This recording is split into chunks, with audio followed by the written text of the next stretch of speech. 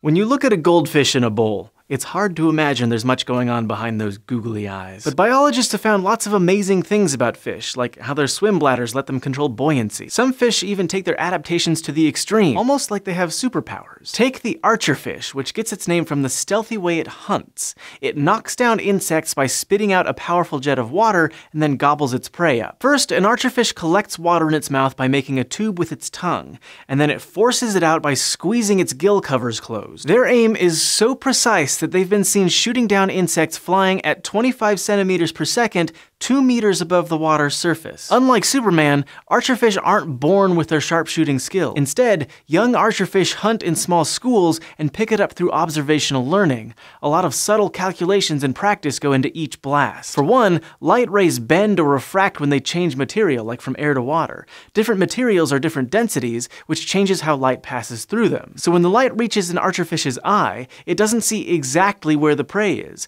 kind of like how a pencil looks shifted when you stick it halfway into a glass of water. To solve this, archerfish have to aim their shot carefully to compensate for the light refracting. Exactly how they do this math is still a bit of a mystery. Archerfish can adjust how powerful their shot is too. For example, for a higher target, they open their mouths longer to let in more water and release it a little more slowly. This makes a more forceful jet of water that lasts longer. Scientists have even found that archerfish seem to have some visual memory. In one experiment, researchers showed archerfish two faces on a screen mounted above their tank. One they wanted the fish to target, and one they didn't. The fish got a food reward every time they shot water at the target face. They then showed the fish the non-target face and some new faces to test whether they'd keep ignoring the non-target. Turns out they could, even if the faces were in black and white and the picture was cropped. Now this next fish has the ability to hunt using a killer tail flip, but not in the water, on land. The mangrove killifish spends most of its time lurking in warm, muddy waters, low in oxygen and fairly high in hydrogen sulfide, the toxic compound that smells like rotten eggs. Those aren't exactly pleasant conditions, but the killifish tolerates them. But when the water quality gets too poor, especially if there's too much hydrogen sulfide,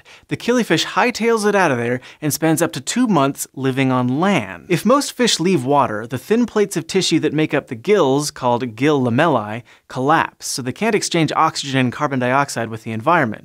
Basically, they can't breathe. The killifish avoids this by growing more cells that act like scaffolding in between their lamellae, known as interlamellar cell masses. This scaffolding reduces the gill's surface area and exposure to air, so it protects them from drying out. And when they hop back in the water, the cell masses waste away, and the gills work like normal. Without functioning gills on land, the killifish relies on its skin for breathing. Their skin is full of special chemoreceptive neuroepithelial cells that detect when the fish is in air and trigger those changes in the gills and increase blood flow to help shuttle chemicals around. The relatively thin epidermis, or outer layer, is also filled with ion-exchanging cells called ionocytes. In exclusively water-dwelling fish, they're only found in the gills. Ionocytes help maintain the levels of ions in blood so that a fish's cells can function properly. The killifish's final trick is a super powerful tail flip that it uses to hunt on land. It contracts the muscles on the upper side of its body, making it curl into a C shape. Then a wave of contractions forces its tail onto the ground and flips it high into the air so that it can grab insects high above it. Now, the tuskfish might be the first example of a fish that uses tools,